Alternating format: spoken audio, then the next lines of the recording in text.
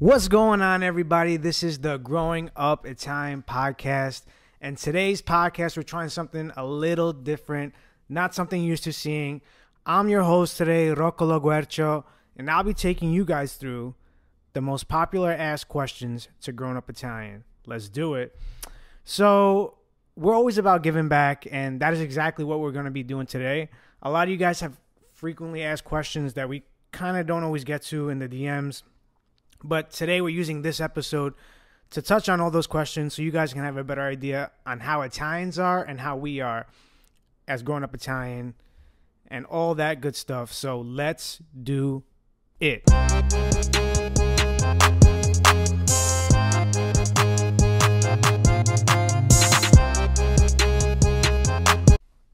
Now, the very first question that almost every single Italian gets, including ourselves, obviously, no matter where you are, you could be in America, you can be in Italy, you could be in Australia, you could be in Canada, you can be in South America, anywhere you are.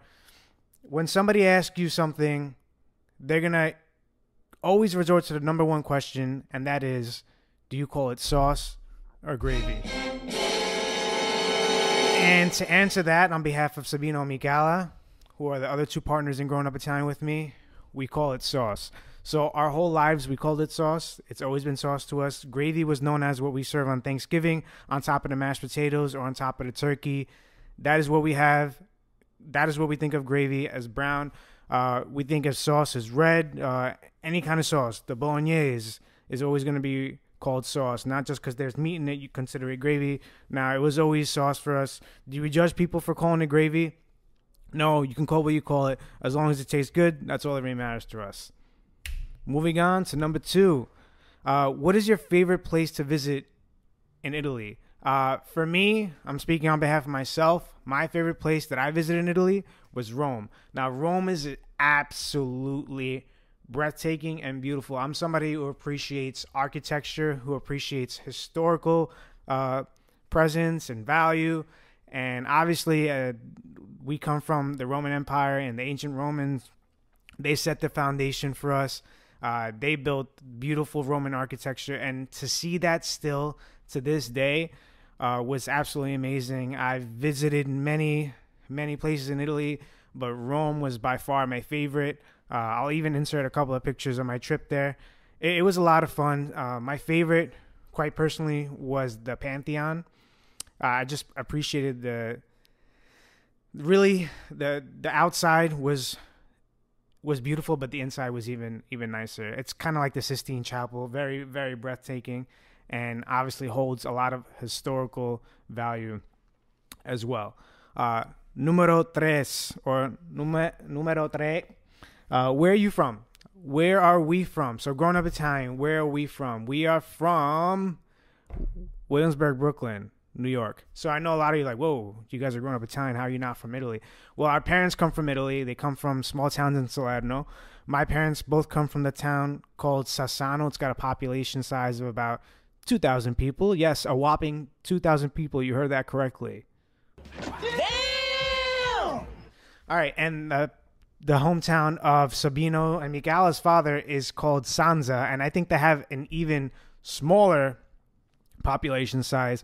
Gotta look it up to be more specific, but the towns themselves are about 30 minutes apart, maybe less, 25 minutes, unless you come across some sheep and cattle on the way in the road, because yes, we are from the south and there is a lot of livestock and animals always roaming around, just in case you were wondering. Bruh. Okay, number 4. When did we start the page? When did we start Growing Up Italian?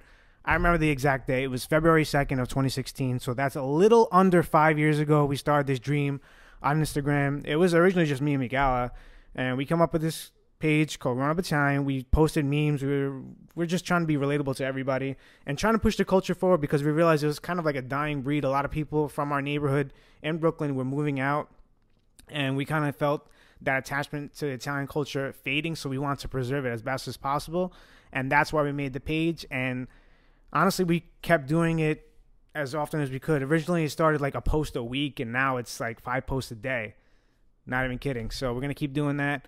We love it with a passion. It started as a passion, and now, it started as a hobby, and now it became a passion, and it's a literal movement.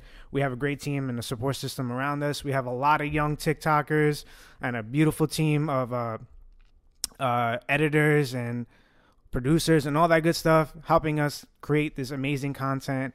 And yeah, wouldn't have it any other way. The sky's the limit, and that's how we think every single day. Number 5, events. So this one was, events. Let's see. So we had a bunch of events in the past, but due to COVID, we had to delay everything we had in mind and put it to a halt for now. A lot planned, trust me. So if you loved us before quarantine, you're going to love us even more, especially because we have so many more followers and we could do so much more things than we can ever have imagined. But yeah, what we did before quarantine, we actually hosted the first Italian Heritage Day at Citi Field in like a decade. So they didn't have an Italian Heritage Day at Citi Field for 10 years. We brought it back. So that was an awesome experience. One of my favorite events that we hosted was a Scopa tournament. Now, this is when we were still building. We didn't know how many people were going to show up. We had 35 teams of 2, including myself and Sabino, trying to hold it down for Team Grown Up Italian. We didn't really do that well, but hey, it is what it is. But the turnout was absolutely amazing. You can actually watch that video. It's on our YouTube channel just by searching Grown Up Italian Scopa Tournament. It was a great success, had a lot of fun. A lot of amazing people showed out, and we could only imagine what the future is going to hold the next time we do a Scopa tournament, which I am dying to do. Just we got to wait and be patient. A lot more events planned. We had some comedy nights. We've been to a couple events where we've done comedy. In the future, I don't want to spoil too much, but you can expect some of the same and more. And then when I say and more, I don't want to release it just yet. You guys will find out, and hopefully you guys get first dibs on what we're doing. Now, before I get to the Instagram submissions that you guys sent replying to my story, I posted a story asking you guys to send in some questions for us, which we'll go over, and I have a whole bunch here that I'm going to put. Before we do that, I want to give one last question that is probably the most valuable question that we could respond to for any page that is smaller than us or not even Italian affiliated or related. They just want advice on how to do well within this social media monster and how to succeed. So advice to smaller pages. My advice to you is, or smaller individuals who are trying to become public figures and ambassadors or, entrepreneurs, all that good stuff. My advice to you, honestly, first and foremost, find out what you're passionate in. That's the number one thing, okay? If you find out what you're passionate in, you have to believe in yourself before you have to think about anybody else's opinion. You have to believe in yourself that you will get far and you will do everything it takes in between to get that far. Now, along the way, meet and network with as many people as possible, but don't burn those bridges, okay? Always be nice to people. Always consider them and what you do in the future. Just because you come big in the future doesn't mean you should forget about them when you were small, because those are the people that are supporting you from day one, and you always want to pay respect to them and appreciate them for giving you that help that you needed. That's my most important thing. Find what you're passionate in, find what you believe in, and believe in yourself to fully fulfill that dream. Now, you have to also love what you're doing. You can't look at it every day as if it's a chore, because if it's a chore, then clearly it's not fun for you at that point, and you're just doing it for something that's not out of love. It's probably out of trying to make more money or something. And at the end of the day, that's really not going to help you succeed and build your brand or whatever, or build whatever you're trying to do. So if you're not doing it for the love of it, then it's a bad start already. I hate to break it to you guys. It's probably best to not take that approach, especially when the world revolves around it. Just focus on doing something you love. My third is use social media as much as possible. Now, what I say by that is if you have an Instagram platform, make sure you're doing it Facebook, Twitter, TikTok, especially now. All that good stuff, you want to be involved and aware of what's going on in those social media pages and how you can incorporate your brand or yourself into that social media outlet, and just doing stuff that you enjoy for people, because some people might like what you're doing on Instagram, but not like it on TikTok, or vice versa. You know what I mean? So find your niche and then just go with it. If people like it, stick with it. If people don't like it, then try something else. Find that niche, have fun with it, and you really enjoy it. And the last advice I could give to smaller pages is to probably never give up, okay? A lot of times it's going to seem like you're failing more than you're succeeding. The posts that you think are going to do well don't do well at all. You have to believe in yourself, and you can never give up, no matter how hard things may be. If you truly enjoy something, find the time for it. Find that hour a day, whatever it may be. Put out that content. Hope for the best. It will get recognized. The number one thing I tell people is good content will always get recognized. So if you know you have good content, keep doing it. I promise it's worth it. All right. Woo. Oh, yeah. I'm dropping bars right now. So now let me get to the actual messages that you guys asked for that I have right over here saved up. And I will put it in the video. Like I said, I promised I would feature you guys. So we're going to put it somewhere over here. Not sure yet, but here we go. Okay. Laura Caboni _ said, that's not a question, but siete fantastici e dovreste parlare più spesso in italiano. Well, Laura, grazie mille, la prima cosa, which means thank you for those who don't speak Italian. So Laura, that's not even a question, but she said how we are amazing and she would love for us to speak more Italian. Now, we are Italian Americans, so we're first generation Italian American, like I said. The reason we don't speak so much Italian is because most of our followers are not Italian. I'm sorry, not from Italy. So what that means is, obviously, if you don't speak Italian, you're not going to understand. You're going to attract a smaller crowd. We can speak it. We don't speak it as much as we do on the page because then a lot of people can't relate to it. You want to be relatable to most of the people that we have. And, you know, we know our crowd.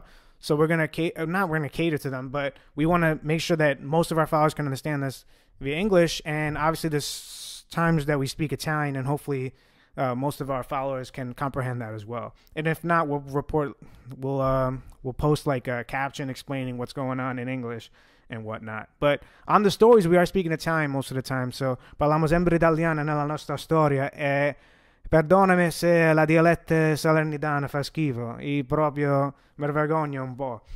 Okay, Lexi _ Morelli says, how do I get myself to be a part of this? I'm a purebred too. Woo. So, Lexi, we are always looking for people to work with us.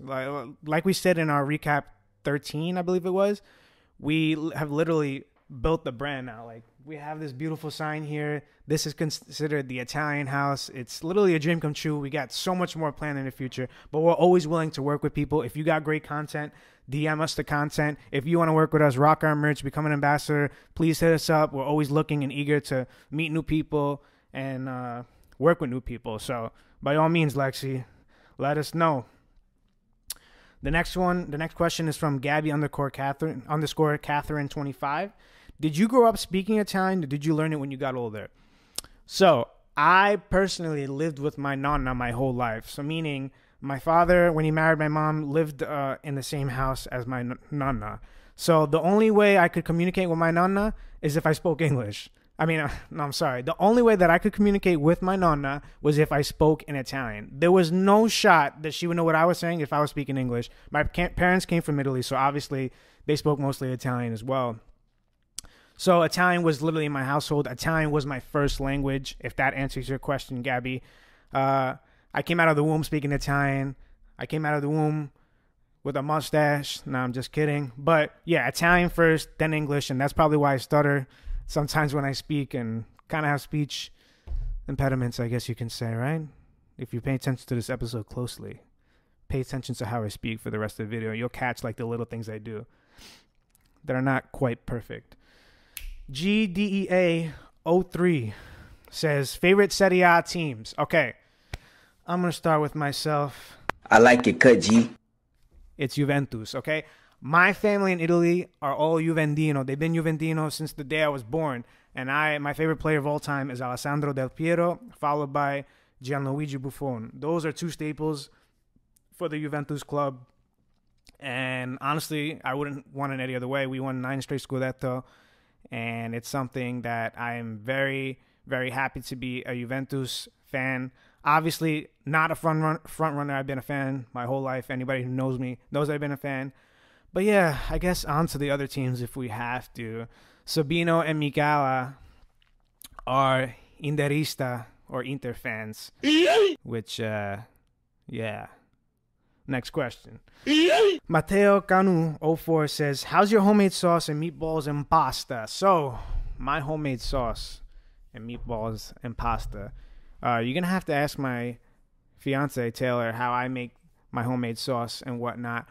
But I've tried to get some recipes from my mother and my nonna, but they said when I move out, that's finally when I'll be able to get that recipe. But for now, I think it's pretty good. Honestly, it's not like theirs, but it, you know, it needs a little couple tweaks, maybe a little more of this, a little more of that, a little more Parmesan in the breadcrumbs, a little, you know, whatever the hell you want to put in there. Everybody makes it different, but that's what makes our sauce so good. Like everybody, you go to any Italian and like, nah, I got the best sauce. Like, no, I got the best sauce. It becomes a whole thing. And then you got the one person who's like, what are you talking about sauce? I thought it was gravy. So then that gets thrown in there. But to each their own. I'm still learning, but I think it's pretty damn good.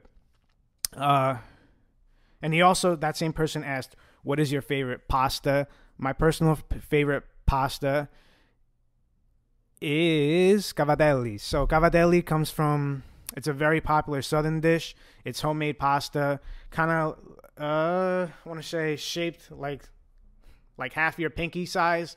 And it's really, really delicious. Homemade. It's got to be with sauce. Nothing else but sauce. Could use some braciole in there if you want. Ground meat and whatnot. But it's really good alone just with sauce. And some Parmigiano Reggiano or ricotta on top. Whatever you want to put on there.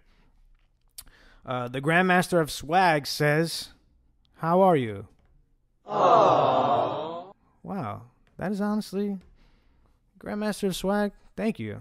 Thank you for asking about me personally. How am I? I'm great. How are you? Hope you're doing good.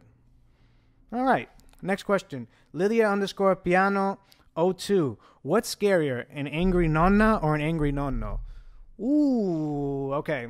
First instinct when I'm thinking of angry nonno is a nonno snapping his belt and giving you a little... And then when I think of angry nonna, I'm thinking like maybe uganil, the slipper, the wooden spoon, the whatever she's holding in her hand. And I think it's got to be angry nonna because you don't know what's going to be in her hand at any given moment, and you will get beat down by it. So, yeah, I think angry nonna is the 100% the answer. New Theory Mag says, what's a new school Italian trend versus an old school Italian trend? So I'm going to give you an old school Italian trend, and I guess it applies for Italian American as well.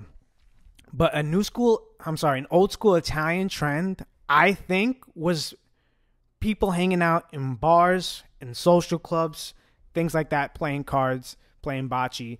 That to me is an old school Italian trend. I picture old Italian men hanging out at a bar, playing scopa, briscola, zettabelle, azzettando, whatever they're playing, they're doing all that. Playing mora, jinga, jinga, zay, where they throw out there the numbers, trying to guess what the two people combined to make. If you don't know how to play mora, look up YouTube videos on YouTube. It's really informative and it's a pretty cool game.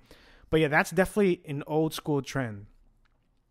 A new school Italian trend, I feel like in Italy for sure, it's the feast and the parties that these kids are going to. So when I go to Italy, my cousins are like rarely ever home. They're always going out to Asagra or Avestari, whatever, or going to mountains and partying and having a good time. So they do it a little different than we do here in New York. But there's basically like a feast for everything in Italy. For every saint, there's a feast, and then there's Sagras, which is basically another feast, but another reason to eat. They have an insane amount of food. So I think that's the new Italian trend, or the newer. But, you know, I could be wrong. For somebody who lives in Italy, you can prove me wrong. But, yeah, hopefully that answers your question. Difference between north of Italy and the south. And this will be the last question. Now, difference between northern Italy and the south. Economically, huge difference. Like, you cannot compare Salerno, which is a southern region where we come from, which is close to Napoli and Bari. It's like around the Campania region, or in the Campania region. you cannot compare Salerno to Milan. I've been to both, obviously, and Milan is like the city. It's beautiful over there. And not to say that Salerno is not beautiful, because we have the Amalfi Coast in Salerno, we have Positano. It's beautiful, don't get me wrong.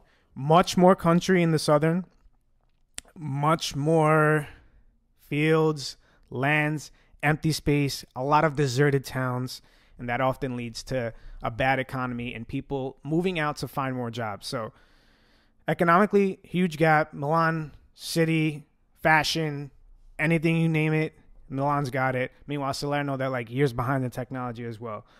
Now, I'm not basing it all of southern Italy, but most of it is like Salerno for a fact. So now let's talk about cuisines.